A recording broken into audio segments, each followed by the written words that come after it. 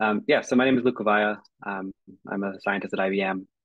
And I sort of wanted to start off by actually thanking all of you, first of all, for the invitation, but also for being here. I think it's really tremendous that an organization like this exists or you know, brought up by undergrads, for undergrads. It's really great to see all the enthusiasm for quantum computing and quantum information science.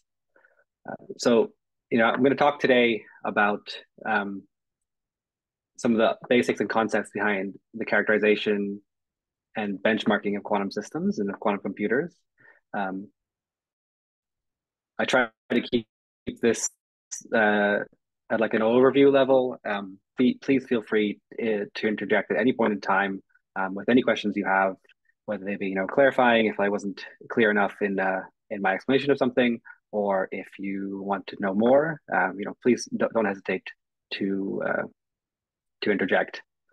Um, so I thought I would maybe start with just, a little bit about, slides, are you going to work? There we go. I thought I would just start with a little bit about me so that I'm not just, a nameless face on a computer screen somewhere off in the world talking to you all.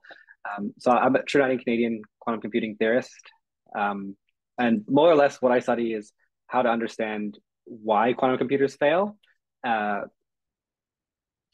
try to figure out the causes and the sources of those failures. So I did my undergrad at the University of Waterloo in Canada.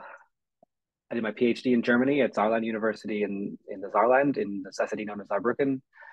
Um, I've been at IBM now for almost 3 years. I'm based out of the San Jose office. And before that, I spent time at Raytheon BBN in Cambridge, Massachusetts, at the University of Chicago as a postdoc, and also at McGill in Montreal as a postdoc. So part of this is a nice segue that, if you want to travel the world, doing a PhD in physics is not the worst option to get some opportunities to do so. So I sort of wanted to pose a kind of very open-ended question to start this workshop, which is, what is a quantum computer, right? And I think everybody has their own definition of this, and that varies on a sliding scale, right? But to me, the definition that I usually consider when people ask me this is, it's a device that takes some sort of input data and computes on it using computational rules that are derived from the way we believe the universe operates at a fundamental level, which is in this case quantum mechanics, right? I think that's sort of a definition that if you take too reductionist a viewpoint, could it also incorporate classical computers? But for me, the distinction is really the rules under which the computations perform, whether they be quantum physics or classical physics. So I think it's important and nice to know, what a quantum computer is. But I thought there was kind of another interesting question that maybe people don't think about a whole lot. But oops, sorry, where is the quantum computer? So I've chosen this picture in particular for the slide. Now, this is a picture of one of our chips at IBM. This is a Heron device, which has 133 qubits. And we could maybe do a zoom in of it, right? And say, okay, is the chip the quantum computer, right? Is this where all the quantumness and all the quantum computing applications lie? If we zoomed into even the chip and how it works, there's several layers to the chip. You might say, okay, let me just turn my pointer. You might say, is it the qubits, right, which are here? Is that all that is that the fundamentally all that matters to the quantum computer? You say, okay, maybe that's the case. Some people take that viewpoint, but then what about this layer here, which is a separate substrate? That's the connecting resonators that allow interaction between the qubits, without which no computation can be performed. So is that the quantum computer as well, or is that part of it? And you can even go higher up our dilution refrigerators into this nice picture here. I'm just showing off all these beautiful pictures, but this is showing a lot of the classical electronics that go into delivering control signals from room temperature down to the qubits themselves, right? So is this not also part of the quantum computer? Without this filtering, all these filters and all these control wires, you couldn't actually generate any interactions or any operations on the qubits. So isn't that also part of the computer? And then finally, you could go even further down and look at the canisters encasing the qubit chips and say, okay, all of this is here to shield the qubits and protect them from the environment, to allow them to be isolated and maintain quantum coherence. So isn't this also an equally important part? And shouldn't this also be considered part of the quantum computer? So really what I'm trying to emphasize with this discussion is that most of a quantum computer is not even quantum, in the sense that its operation is not fundamentally requires the coherence or superposition or entanglement. So when it comes to understanding how a quantum computer performs or looking for failures, a lot of it is about benchmarking actually the parts of it that aren't necessarily quantum, and we really need to consider the full operation, right? Everything shown in this picture, which is the interior of the dilation fridge, as well as all the classical control electronics and other things that live outside of the fridge. And I think another really important message to take home from this discussion is that there really is no unique skill set for quantum computing. There's no one set of things that you need to learn or know or understand to be able to work in the quantum computing industry or do quantum computing research in academia. There's a huge diversity in background and experience. And people often talk about this in terms of the different hardware modalities, whether you have superconducting qubits or trapped ions, etc. But even just across the differences of what people do outside of the hardware, there's a tremendous amount of breadth of scope. And you can think about that in terms of like a sliding scale of connecting from more abstract things up on the upper left down to more practical physical things on the bottom right. And often I think when you're presenting with quantum computing, certainly in like lecture style things, people often talk about either the really abstract, the quantum algorithms that we hope will one day enable us to perform faster than classical computations at things like factoring with Shor's algorithm or Grover search, or simulate new and more interesting materials and chemistry with quantum simulation. We get presented a lot of that in undergrad courses and grad courses. And on the other hand, we learn a lot about things that build up quantum computing hardware in our classes. We learn about circuits and superconducting circuits that go into superconducting qubits, or we might think about trapped ions or neutral atoms, or we think about optical systems or photonics and even spin qubits. And I think many people have an impression that this is all that goes into quantum computing.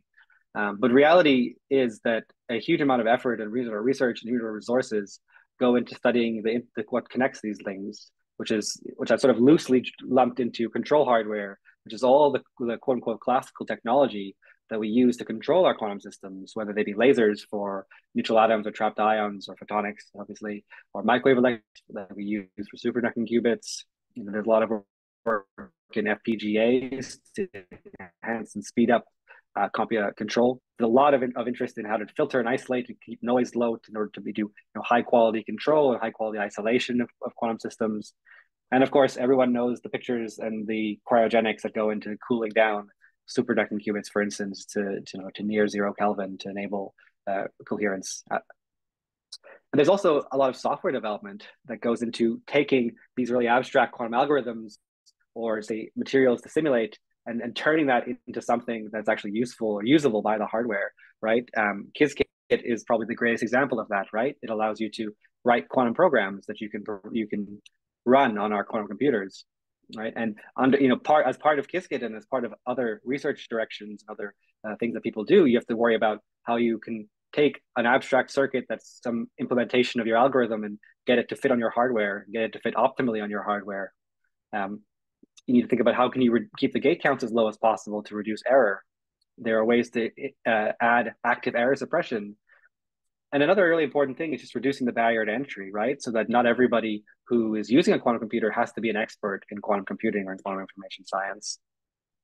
And I hope that you get a sense from just even these like very, very incomplete lists, just how wide a field quantum computing and quantum information science truly is, right? And there's no way for any one person to be expert, in even some of these blocks, right? It's really it's a team effort, and it requires a lot of people and a lot of diverse experience. And of course, the final point I want to make is that really, when you're looking at characterization and benchmarking, you care about everything in this stack, right? You care about how all of these components work, and you care about how all of the interconnects between these components work, how they flow into one another. Which as I just mentioned, is an impossible task for any one person to take on. So it's really a collaborative effort. But I think something else I want to mention, and this is my own viewpoint, is that really ultimately what we care about is how how everything in the middle impacts the top and the bottom, right? So when we're looking at characterization and benchmarking, a lot of the focus is on understanding how the lower things, the things that actually implement the quantum operations, perform at algorithms of our choice, or how the controls we use and whatnot impact the sort of lower level, native level performance we can achieve in quantum hardware.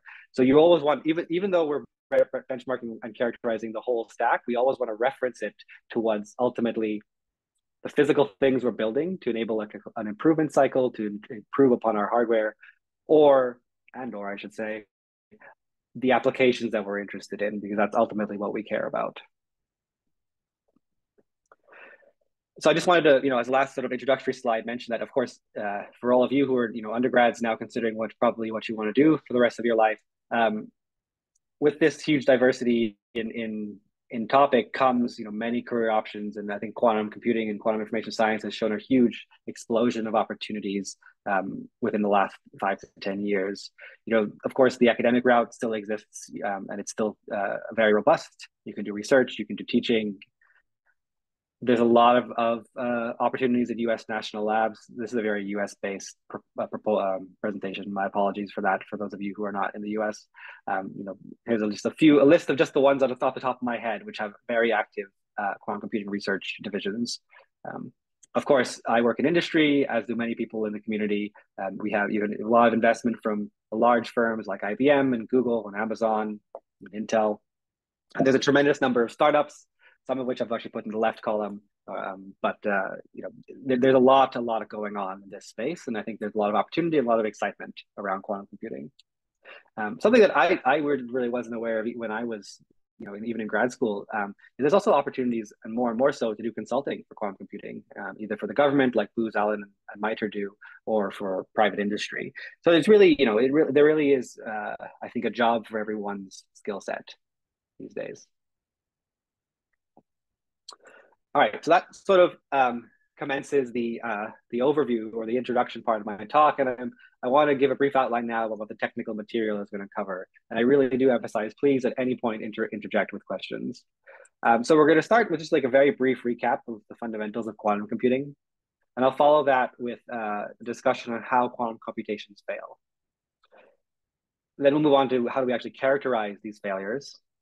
And finally, since the topic of our challenge for QRISE is dynamic circuits, I wanted to briefly introduce the ideas behind dynamic circuits as well at the end. So let's start with some brief recap. So I'm sure many of you are familiar with the fundamental underlying quantity in a classical computer is the classical bit, right? And a bit can have one of two states, either 0 or 1. My colleague who made these slides has represented them as magnets, right? Either with the North Pole on top or the South Pole on top. And that you might consider the ground or excited state, for instance, of this magnet, with the ground having the lower energy configuration.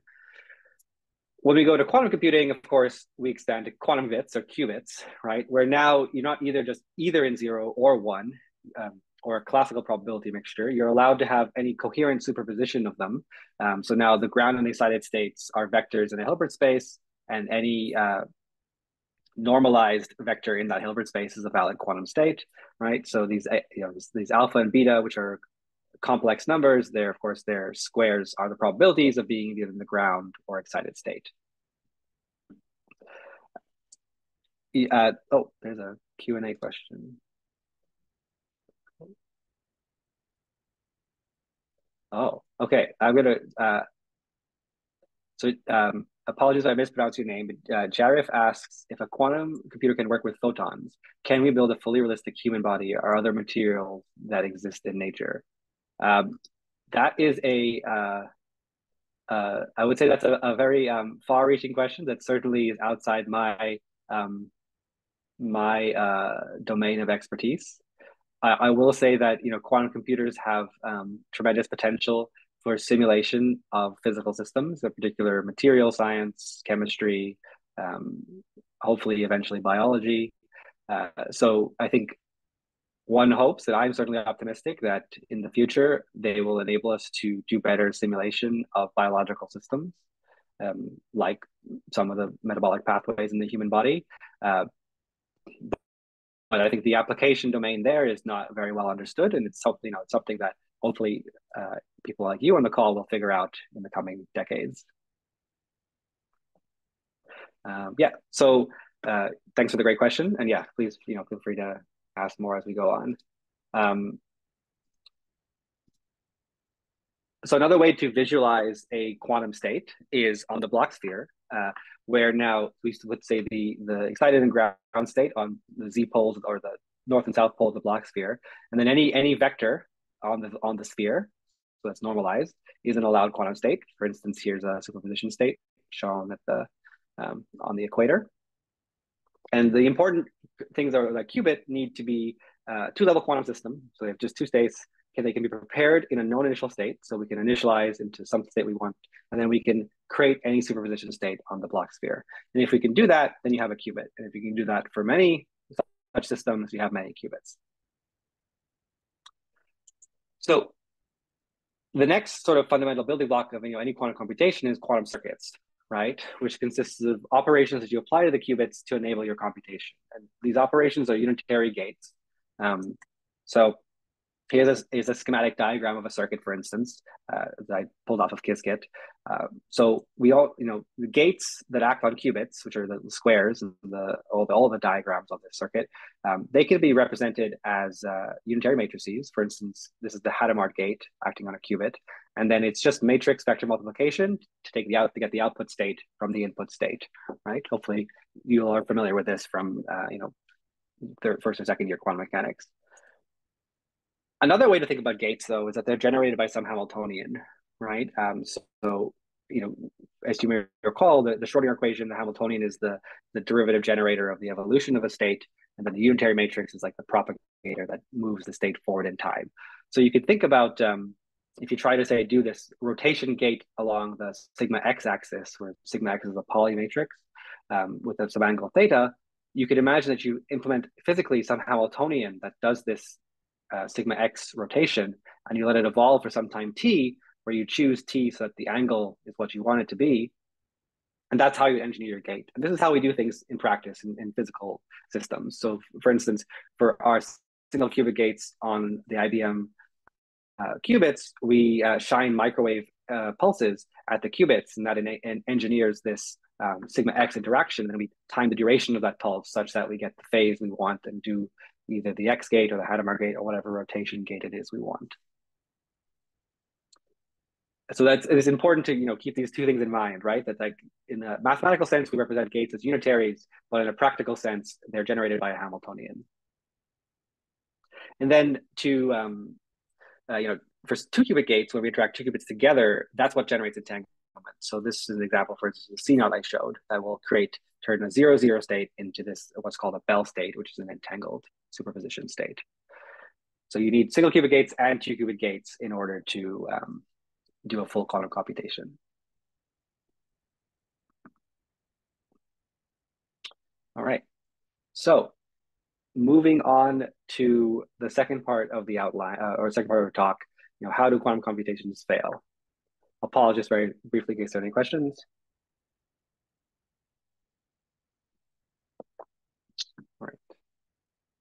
All right, so let's return to this picture of the circuit diagram that I had. And I want to say that there are, broadly speaking, two different kinds of errors that can happen in quantum computers. And I don't mean there are only two potential error sources. I mean that all errors can more or less be binned into one of two categories. The first is what's called decoherence, and that is really just a loss of superposition or entanglement between your qubits. So you can think about it as something that happens to the qubits themselves, not necessarily due to the gates, although it could be. But it's important to keep in mind that like decoherence is an attribute of the qubits in some sense. The other kind of error, which is called coherent error, boils down to that you have performed an incorrect Hamiltonian on your qubits. And the reason we call this coherent is because the operation, even with the error, is still unitary. So it's still mapping a pure state to a pure state, but it's now no longer doing the correct mapping. So you no longer have the correct state afterwards. And this is really a feature of the gates, right? It's somewhere you've gone wrong in the way you control the qubits, the way you implement the Hamiltonians that underlie your gates. So let's talk about decoherence to start, right? So we'll go back to this picture of the Bloch sphere that we have. And now I will say that there are additionally two main kinds of decoherence, right? When you study noise and error for a living, like I do, you would appreciate that there are many subtleties to what I'm about to say, but at a very coarse grading, there's really only two ways that decoherence can happen. Oh, sorry, I'll just pause for a question. Um, oh, yes, Miguel, I believe there is a recording being taken. So yeah, so there are two main kinds of decoherence. The first, sorry, the, monitoring the chat. The first is what's known as energy relaxation. And as its name implies, what that's saying is the qubit loses energy. So you may recall that I sort of offhandedly mentioned when we were talking about classical bits that typically the ground and excited states are different energy configurations of some physical system. And the excited state has more energy than the ground state. And that's also true for qubits. So energy relaxation is basically when any state in the system that has more energy than the ground state loses energy and ends up in the ground state. So the mechanism the feature of this error mechanism is that all states become the ground state after sufficient time. And this is an exact example of this is something you may have learned about in your undergrad classes, which is spontaneous emission from an atom. The other main kind of decoherence is commonly called dephasing, or actually sometimes just called decoherence. And that's really where a superposition becomes classical. So for instance, one example of this would be, this superposition state that I'm showing here, which is a equal probability superposition of excited and ground, but with some relative complex phase, e to the I theta. So what complete dephasing would do would be to turn this into a mixture. So for those of you who aren't familiar with density matrices or Dirac notation in this form, what this is basically saying is that with 50% probability I have excited and 50% probability I have ground, but they're no longer in a coherent superposition, they're in a classical mixture. So it's a classical probability distribution. It's no longer there's no way for it to have any quantum interference or anything that's manifestly quantum anymore. But I think the biggest take-home message from all of the decoherence discussion is that both of these error mechanisms and all decoherence turn quantum information classical. And that means that they ruin the computer's ability to do quantum computation and to therefore achieve any potential speed up over classical computation. So SC asks, is energy relaxation why zero has an elevated probability of being measured? And yes, that is one of the dominant sources of why that's the case, especially on IBM quantum computers. So if you run a long circuit and you measure all the qubits at the end, you'll see that, compared to the ideal probability distribution, you're going to be more likely to have the qubits in the zero state, which is the ground state for our systems. And that is indeed due predominantly to energy relaxation. So that's a great question.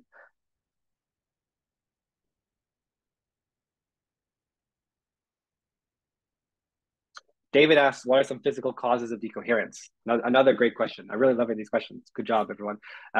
So that is very dependent on the specific architecture or physical modality underlying the quantum computer.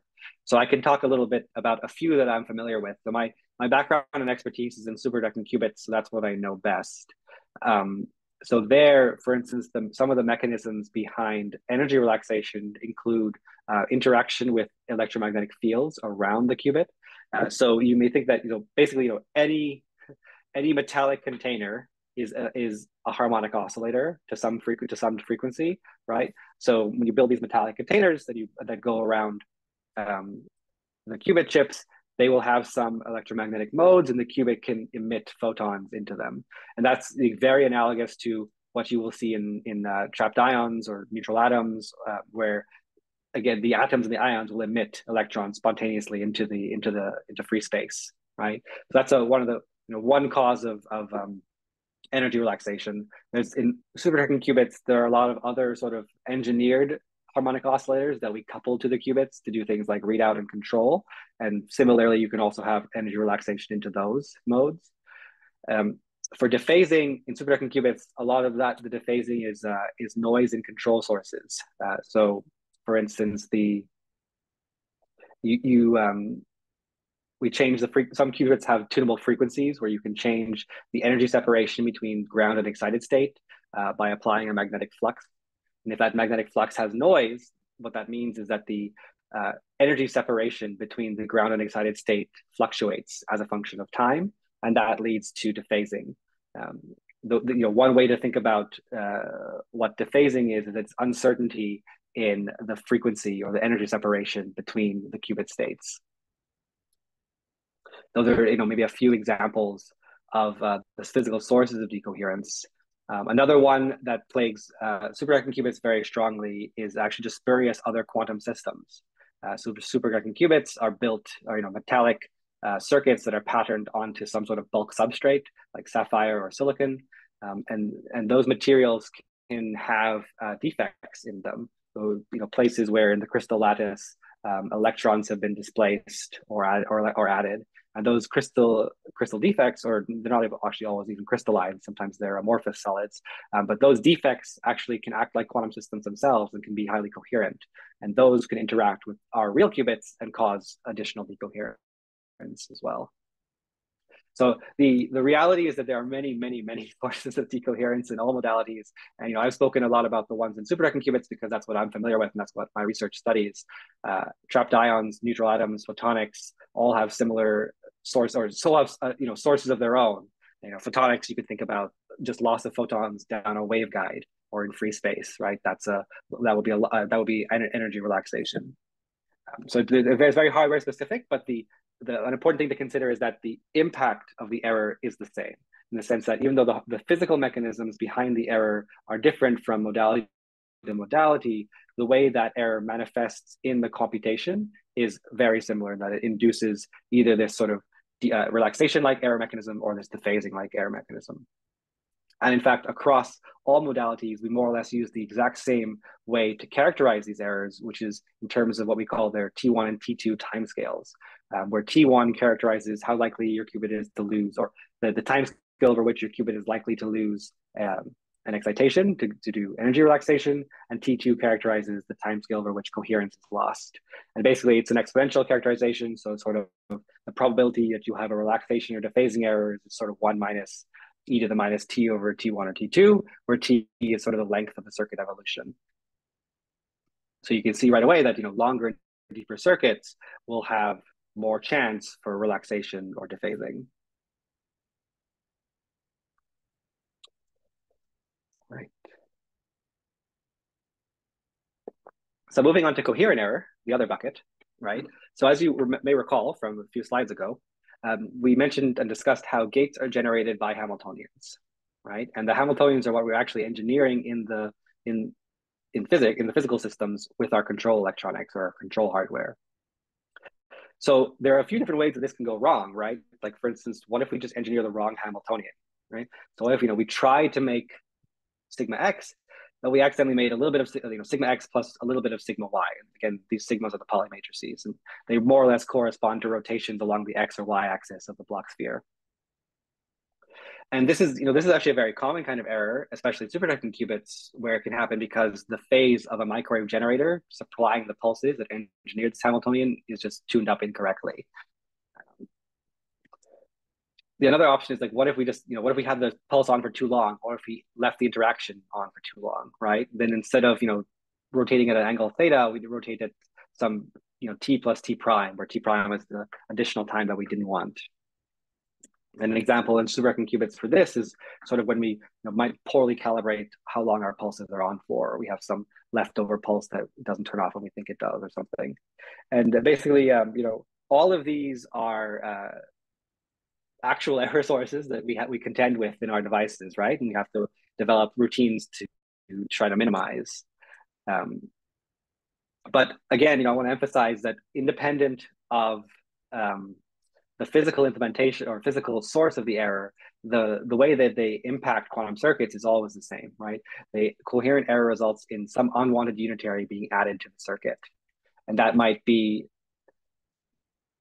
in the case of here, where we just had, say, a misaligned rotation. So instead of just the Hadamard gate, we get the Hadamard gate plus some Y rotation, right? Or it might be in this case here, where this one might be as obvious, but I changed the pi over 2 to pi. So in this case, we just had the rotation on for too long. So we did a pi rotation instead of a pi over 2 rotation along the x-axis. But the point being, like, all of these are coherent errors that implement new unitaries in the circuit that we don't want. All right. So that was my discussion of, how quantum computers fail. I'll pause again for just a few seconds to get some water while we'll see if there are any questions before we move on.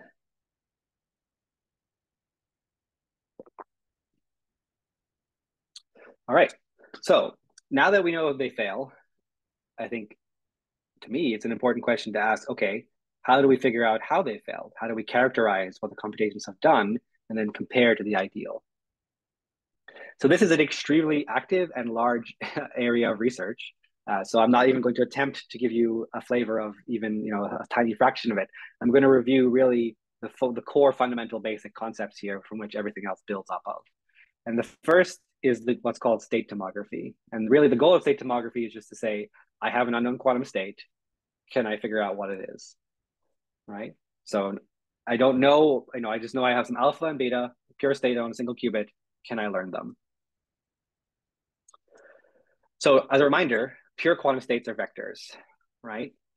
But in general, we can have classical uncertainty mixed into our quantum uncertainty. So what general quantum states are what are referred to as density matrices, and which enables us to say, okay, which also enables us, to incorporate the impact of decoherence on our states. Excuse me. So any density matrix can be expressed via some sort of complete basis of matrices for the space that they live in. So for instance, for a single qubit, you can write any single qubit density matrix as a sum of the Pauli matrices, right? So what quantum state tomography does is try to learn these coefficients. And the way it does that is just by sort of measuring the expectation value with the corresponding operator in the basis decomposition, right? So this is really analogous to the way you think about writing a vector in a vector space in terms of a superposition of, or a sum of basis elements, and the overlap between the vector and the basis element gives you the coefficient. That's exactly what this formula is saying here. And we are just trying to figure out what these coefficients are by, say, measuring the state in the sigma x basis to get the sigma x coefficient. Now, of course, to do this, you're going to need many copies of the unknown state, right? Because you need to calculate the expectation value. So you have to make this measurement many, many times. And unfortunately, you need to do, for n qubits, you have to do 4 to the n different measurements, right? So for instance, you need to measure, for 1 qubit, you need to measure sigma x, or sigma z, sigma y, sigma x, which you can engineer.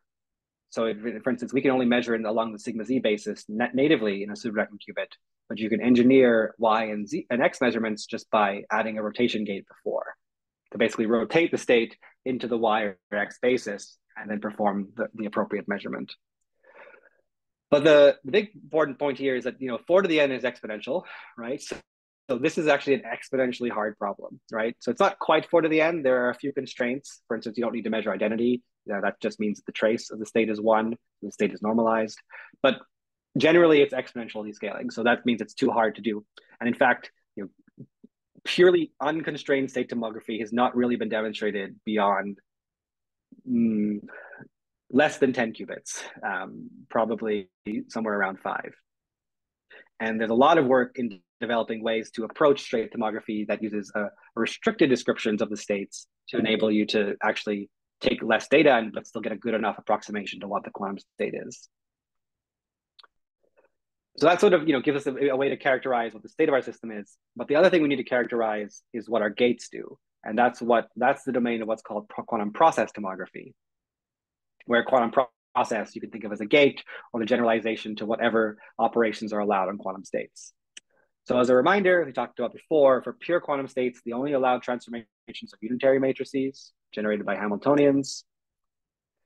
Now each of these states, for n qubits, will have 2 to the n free parameters, order 2 to the n. And that means that the unitary is going to have order 4 to the n free parameters, right? But for density matrices, what's allowed is actually a much larger class of linear operations. And it's basically anything that maps density matrices to density matrices. That each density matrix, as we just discussed, has 4 to the n free parameters. So these linear transformations actually have 16 to the n free parameters.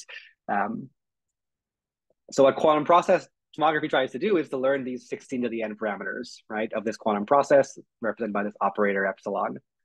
And the way to do that is you prepare 4 to the n basis states, so this is the example that you do for 1 qubit, and then you measure in 4 to the n bases each of these states, right? So overall, you're doing 16 to the n experiments, which is, as you can probably tell, extremely costly. It's much harder than state tomography. I think currently the record for process tomography is, I think, is either 3 or 4 qubit process. So really not a lot. And again, it's very active research, cutting edge, to try to figure out ways to bring this number of free parameters down to something that can actually be done at much larger scale. Because as a reminder, IBM now has 133 qubit devices available to everyone to use.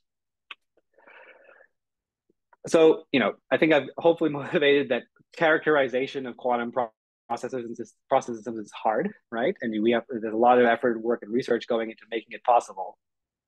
But you could take the completely opposite approach and do what we call benchmarking and just say, okay, I don't care about the details of the errors. I don't care about the mechanisms. I don't care about understanding them. I just want to know how bad my systems are. Can I get a measure of how close or how far they are from the ideal, right? So, can we quantify, for instance, how much error might happen per gate in a circuit? And the answer is yes, if you make some assumptions, one of which, and probably the most important here, is that roughly any gate you do has the same error. And if that's the case, then you can do what's called a protocol called randomized benchmarking, which roughly goes as such. You say apply some sequence of gates to your system, L gates, and they're all randomly drawn from some set you have. You do the inverse of that circuit. So ideally, that's the total circuit should just bring you back to your initial state. You measure the qubit state. You repeat this procedure for many different random sequences, all of the same length. And then you repeat that for many different lengths. And then if you plot the probability that you've returned to your initial state, or rather the probability that you have left your initial state, so you've gotten an error, right? When you average over all of the random circuits, right, at every given length, then you should get roughly an exponential decay. And then the decay constant of that exponential tells you about how much average error there is in the gates in your circuit. And this is the number that you will see reported on a per gate level on the IBM devices, the randomized benchmarking average error rate. It gives you a sense of how bad that particular gate is. So I just want to highlight that all 3 of these are available through what's known as Qiskit experiments, which is a repository for a variety of different kind of experiments that you might want to run. They're really focused towards what sort of hardware engineers or device theorists like myself, or people studying characterization and benchmarking would run on a computer. They're not focused towards algorithms or applications, people trying to use a computer. They're more focused towards people trying to understand the hardware. And there's an implementation of state tomography, of process tomography, and of randomized benchmarking, all available in Qiskit experiments. And they they allow you to run these without having to really understand too much the details of behind what's going on. All right, so in the last few minutes, I just wanted to talk about dynamic circuits, since that's the focus of the challenge that we have proposed. And so I think, the way to start that is to ask, what is a dynamic circuit? And I actually want to answer that via an example. So the example I'm going to consider is this circuit here, and I'm going to explain what this circuit is doing. But first of all, I just want to, what we're going to try to figure out is what is the outcome of this final measurement shown here, right? So this circuit consists of preparing in the ground state, applying a Hadamard gate, measuring, and then depending on the outcome of that measurement, using classical control to do a conditional Y gate, which means that if the outcome of this measurement is 1, the Y gate will be applied, and if it's 0, it will not be applied. And then after that, we do a measurement again, and we're trying to figure out what the outcome of that measurement is. So let's look at the state of the system at these 3 points in the circuit. In the first point, after the Hadamard gate, we've created an equal probability coherent superposition between the ground and excited state. And then we measure. What a measurement does, a measurement is like perfect dephasing. It collapses the superposition into a mixture. And if we don't know what the outcome is, then we have an equal probability mixture. of 0 and 1 for this initial state because it had an equal probability superposition. So this is sort of the state of the system at 2, where we are blind, where we're not sure what the outcome is. Now we apply the Y gate. And remember, conditional Y gate. So if this is 0, I'm going to apply the Y gate. So what's the net effect of that? Well, we're back to 0 no matter what, right? So this would always return 0, and this is an example of a qubit reset protocol. So that no matter what initial state we have, if we apply this measurement and conditional Y gate, we will always return to the ground state. So what dynamic circuits do at a high level is they use classical measurement information from earlier in the circuit to condition some operation later in the circuit, right? Like, for instance, this conditional Y gate, but you can imagine much more complicated conditionals based off many measurement outcomes or doing multi-qubit gates. And I want to emphasize an important point here, right? There's no free lunch. Measurement collapses the state of the measured qubit, and it ends the quantum computation on that qubit, right? Which means you're no longer computing with quantum information, but now with classical. So it's a really hot and approaching topic in the community to understand how to design algorithms and applications that leverage dynamic circuits while understanding that you have to balance that with between the parts of your system that are computing under quantum physics and the parts that are using this classical feed-forward dynamic circuit control. That's really an exciting and active topic of research going on right now.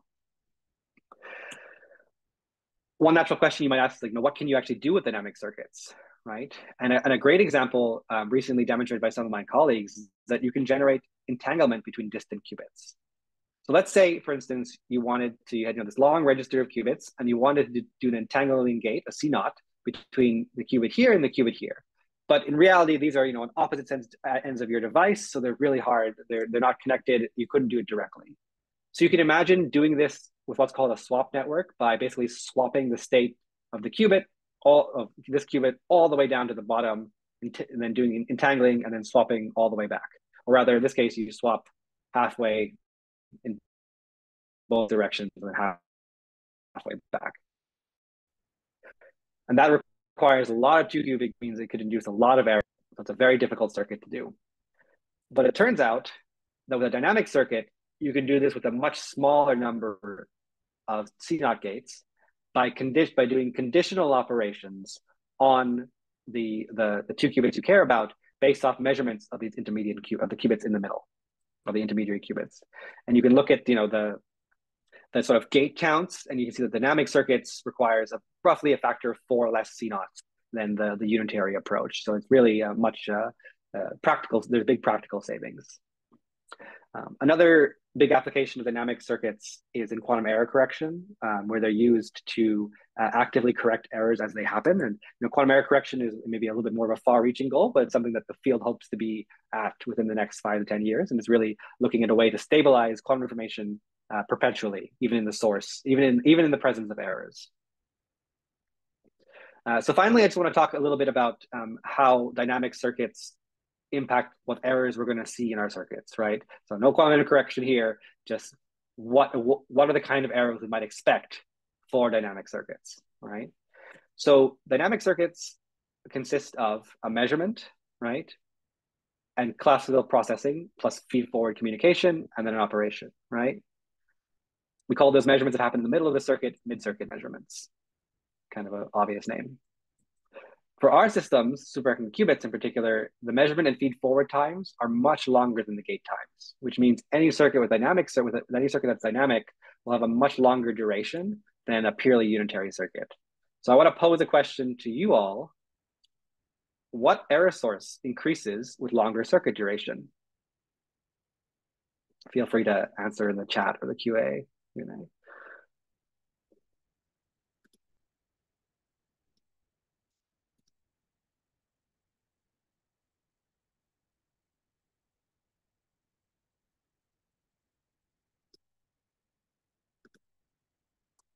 That's right, Jacob. It's decoherence, right? So the longer your circuit is, the closer you are to the T1 and T2 time scale of energy relaxation and dephasing, and therefore the higher probability you'll see either energy relaxation or dephasing error. So that's bad. right? So you should expect longer worse decoherence error. Um, a few other things, I haven't been completely honest with you all. There are other static errors on IBM devices that also compound as you have longer and longer circuits. One example is that for our IBM Eagle devices, many of the qubits, the ones that you can do gates between, will have an always-on interaction that's called a ZZ coupling that does a phase shift on these gates. And so that's an error that you don't want. It's a coherent error, but it's a coherent error that builds up with time because there's no way to turn off this Hamiltonian. It's always there. Measurement itself can also induce errors on the unmeasured qubits. This is sort of a cross-platform, no matter the modality, superconducting qubits, trapped ions, doesn't matter. They all have some source of this. And that's really very hardware specific. So I won't go into any of the details there, but generally they can cause coherent errors or decoherence on qubits that are not being measured. So characterizing dynamic circuits is an even more nascent area of QCVV, or quantum characterization, verification, validation. It's a more even nascent area of that research than anything else I've talked about. I'll shamelessly plug my work on this, where we have extended the randomized benchmarking I talked about earlier to allow you to benchmark mid-circuit measurements. But there's other work from other people that are really great coming out to try to understand how to characterize these errors. And hopefully, we'll see some nice implementations from you all in the QRISE challenge. So that's everything for me. Thank you so much for listening. I hope you all enjoyed that. Please feel free to ask any questions you have, and reach out to me if you have any further follow-up. Thank you.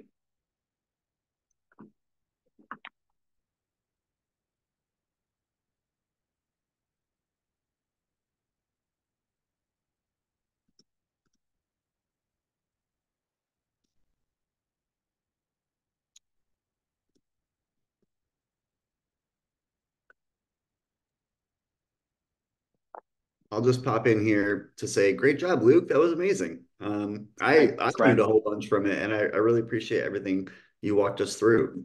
And also to all the QRISE students that are here, if you're participating in the IBM side of this, we'd love to hear a little bit about maybe questions you have or any type of first steps you may have already taken towards solving this challenge. So yeah, really excited. Thank you.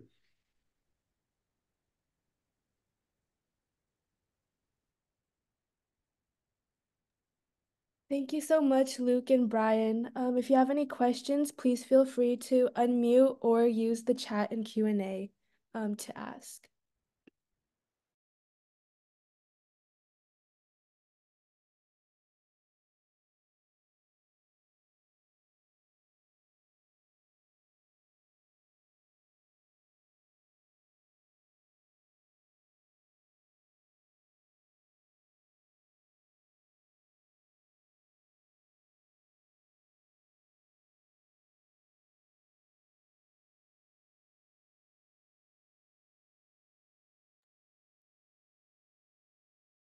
I think maybe everyone asked their questions during the chat, which, by the way, you did have some great questions coming in, but oh, sorry, I spoke just a second too soon. One just came in from David. Yeah, we got another great question from David this time. Are dynamic circuits an alternative to quantum error correction? That's a really good, again, really good question. I'm amazed at the level of questions that you all are coming up with. Maybe I shouldn't have been amazed. Obviously you're all a talented bunch of people.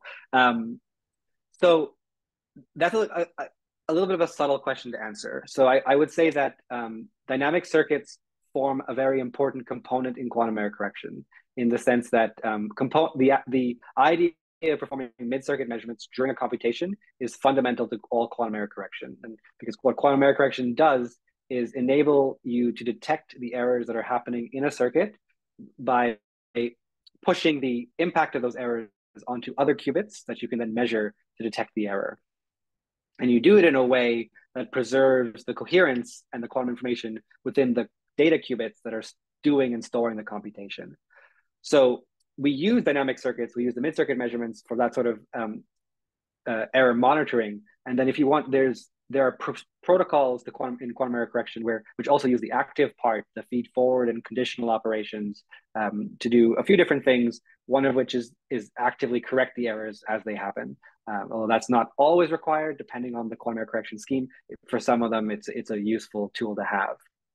I don't necessarily see dynamic circuits as an alternative, in the sense that they don't, on their own, unless used in a quantum error correction scheme, they don't achieve all the benefits and all the positives of quantum error correction.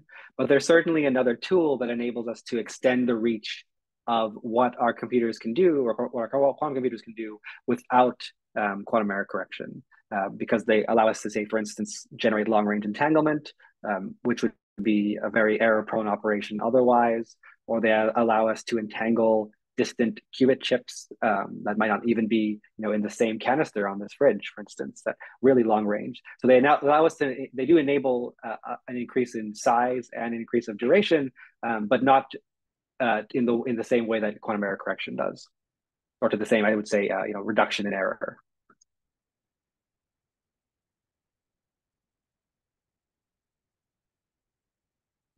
Right. So I really apologize for, I'm really bad with names, so I apologize for mispronouncing yours. But Gesia asks, is there a place that we can find typical error rates for various gates, or T1 or T2 relaxation times for typical operations we do in a circuit? So the answer is yes. So those numbers are all very platform specific. So they depend not only on the hardware, whether it be superconducting qubits, trapped ions, etc., but even on the specific implementation of that hardware. So they vary between IBM devices, they vary between other companies' devices.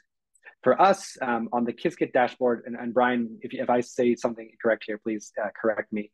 They are, when you look at a device on the IBM Quantum Experience, all those numbers are available. So the T1s, the T2s are listed per qubit. The gate errors for the 2 qubit gates and the single qubit gates are also listed. They might be called RB or EPG, which is error per gate, or EPC, error per Clifford, but they are all listed and available for all the devices that IBM has available.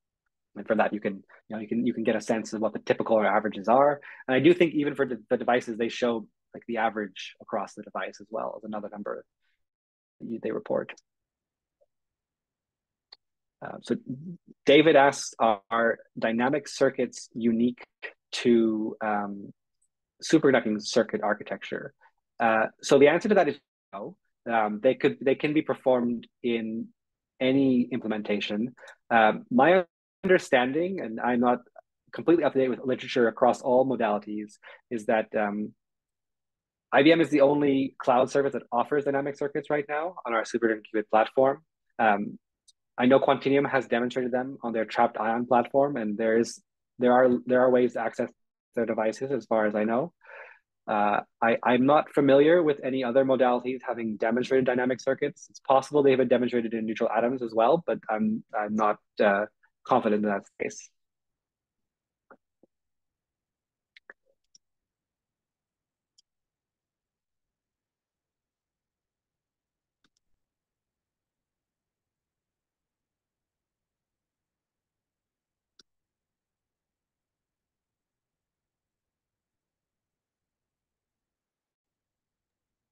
All right, we're approaching the end of the hour, and it seems the questions are dwindling down.